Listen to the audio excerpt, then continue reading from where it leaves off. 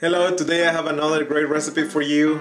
This is a bread that I grew up eating back in Mexico like every day almost, and I ate a lot of tortas, and which is a Mexican sandwich, and many things with this bread. So here we go.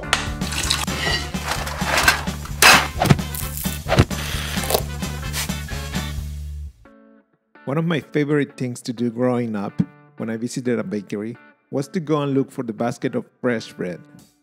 Every time I found warm bolillos to buy, I felt like I hit the jackpot. So to start this recipe, put 250 grams of warm water in a bowl and add 150 grams of sourdough starter. Mix with a dough whisk until the sourdough starter dissolves.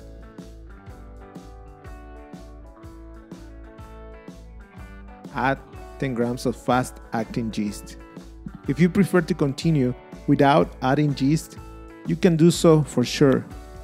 Just keep in mind that the proofing times will be longer, but you can continue with the same recipe.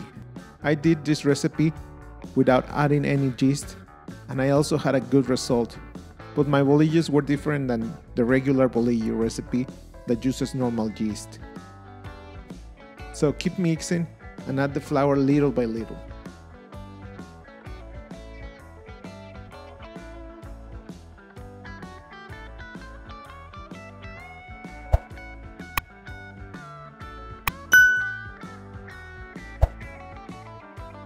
Mix with your hands to incorporate all the ingredients.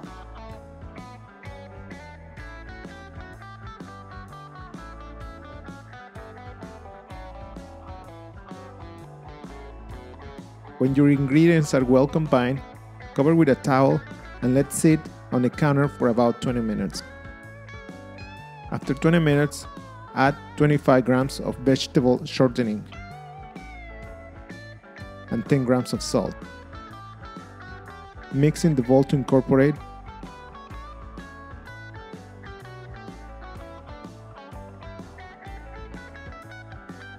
And then take the dough out of the bowl and start kneading by hand for about 15 minutes.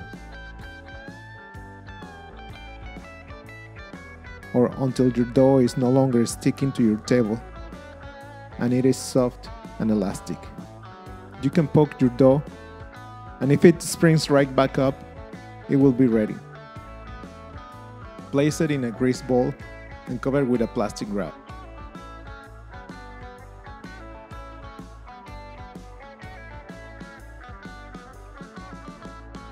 Then let it proof in a warm place.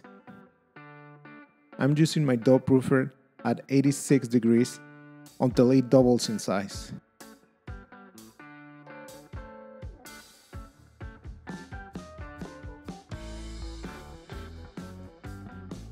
After 90 minutes, punch your dough and take it out of the bowl.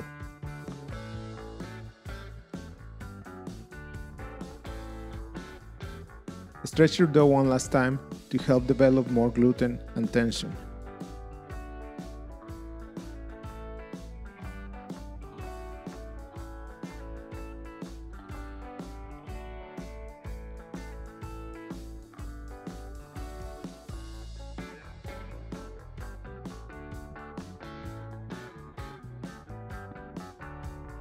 Then make a ball out of the dough .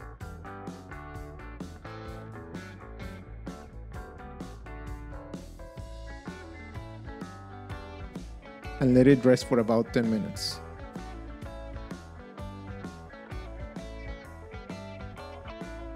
Portion your dough. You can divide your dough in 8 equal pieces. I like to weigh my dough and get even pieces of about 110 grams.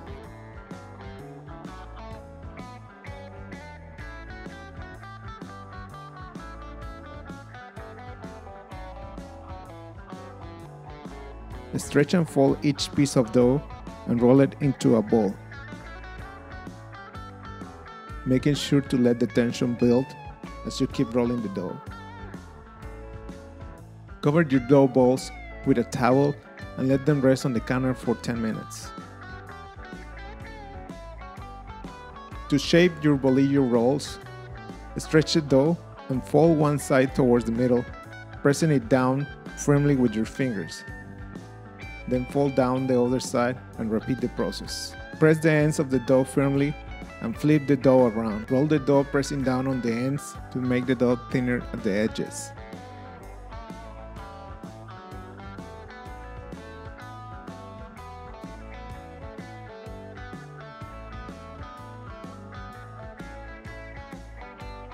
Place the roll on a prepared baking sheet and repeat the process with each piece of dough.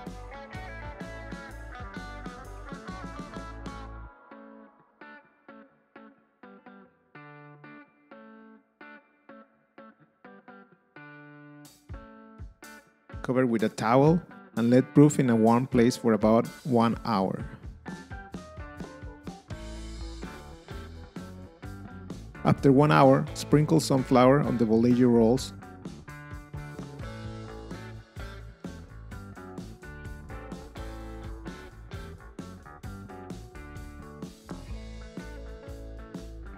And score with a dough lame, making a single cut in the middle of the roll.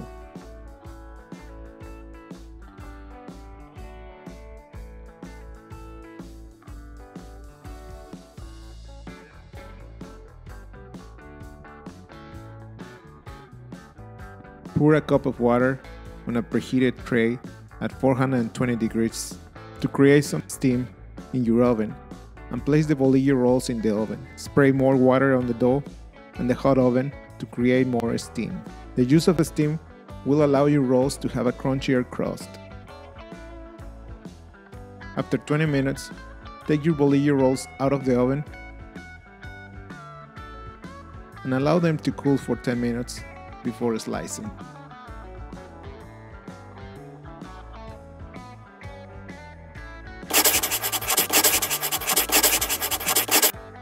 I hope you enjoy making these rolls, and these rolls are very soft, but they are also very crunchy in the outside, and they are perfect for any sandwich.